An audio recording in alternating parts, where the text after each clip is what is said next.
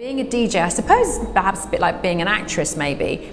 There is no set path and a lot of it is down to luck. It's not a given. You can't just wake up and say, I'm going to be a radio presenter. It just might not happen. I actually did hospital radio before I went to university. So when I was about 16, I used to go to a very glamorous porter cabin. It was in Chester actually, I grew up there for a while, at the Countess of Chester Hospital. I used to drive to this porter cabin and do a radio show and torture everyone's ears for a couple of hours every Sunday morning. I knew I liked it, and I knew I was quite confident doing it, and I wanted to do it for a career. So my parents said, that's fine, but please get a degree as well. So to satisfy them, I did a history degree. When I even applied for universities back in those days, they didn't have many radio stations across universities. I think a lot of colleges now and universities do, but back then it wasn't rife actually. I picked Hull University because it was one of the universities that had a student radio station. I was supposed to spend my spare time in the library, but I spent my spare time at the local radio station and at the student radio station. Women were rare in radio, and this is like early 90s, and women were very rare in radio, and certainly behind the scenes, there was a lot of engineers who were predominantly men at this point. So when I went to help out at the student radio station, I was pretty much the only woman there. Then they had elections for being the station manager, and I won it actually, and people voted for me to run it, which was brilliant. Might have put a few noses out of joints, these engineers thinking, well, what the... but I thought, well, I got those organisation skills. Yes, I don't know about how to put a radio station on air, but other people can do that. We can all, you know, I was in charge of programming and who was going to be on what show, so I absolutely loved doing that.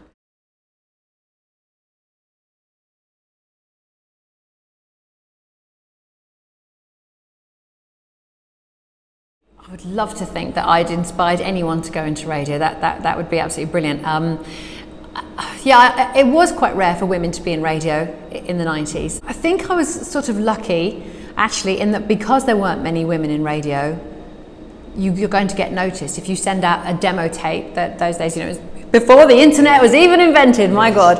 And I would physically put a tape in the post and send it to a radio station. And if you were female, you might get looked at. But what I did feel like was that being female, I thought I'm not going to get a job just being a dolly bird and giggling. That's not, I don't want to be that person on the radio. So I'm going to beat the guys at their own game. I'm going to be as good as them and work as hard as them and show that this is my act is the same, if not better, at the time, you know, as them. But I didn't want to do it on the, oh, let's just giggle and make stupid jokes. I didn't want to let the side down, I think.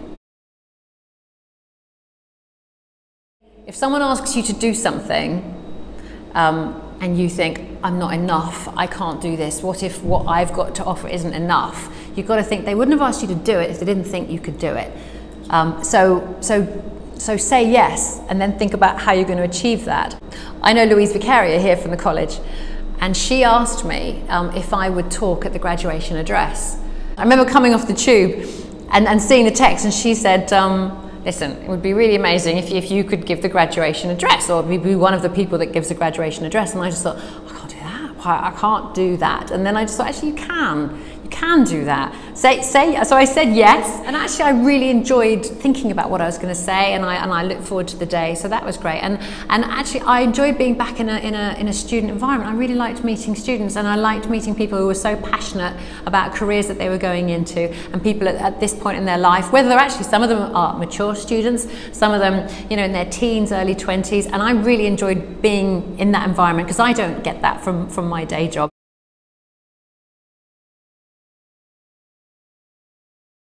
I'm really excited to be a patron of the HE Association because I think the plans sound very exciting, and it's a great initiative because I think it gives students confidence that the skills that they're learning and the time that they are spending and all the energy put into it and the sacrifices they're making, working hard financially, it's not always easy to study, that there is some kind of matching up with industry.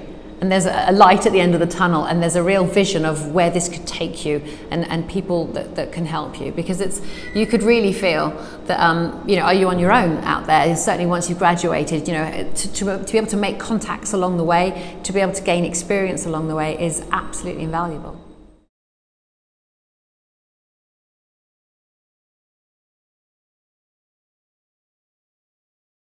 Probably the most important is don't give up. Just keep going, because you will get there. Because if you're passionate about it and there's nothing else that you want to do, then you will do it.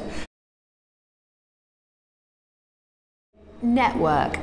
I don't know that I ever did this well enough, actually. I think it's because I know nobody wants to network and be a slimy networker, but just know people and also tell people what you want to do. I was always also a little bit guilty of not telling people, because maybe you're embarrassed. Maybe you think that if you say, you want to be, head chef at Buckingham Palace or something like that, you want to be in charge of the royal kitchens, someone might laugh at you. Say it, do it, and say, this is what I want to do. And the more people you tell what you want to do, the more likely that is to happen.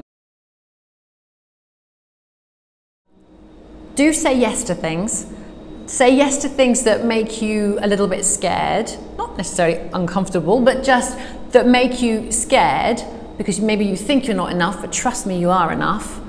But equally, also learn when to say no. And it's okay to say no. And it's okay to say no because you think someone's taking advantage of your time. You think someone is just asking too much, and really, you're not getting paid anything for it, which I know as a student you might not be, but there may be situations where actually it's time to say, well, no, I don't need to do that. So it's trying to learn when to say yes, when to say no.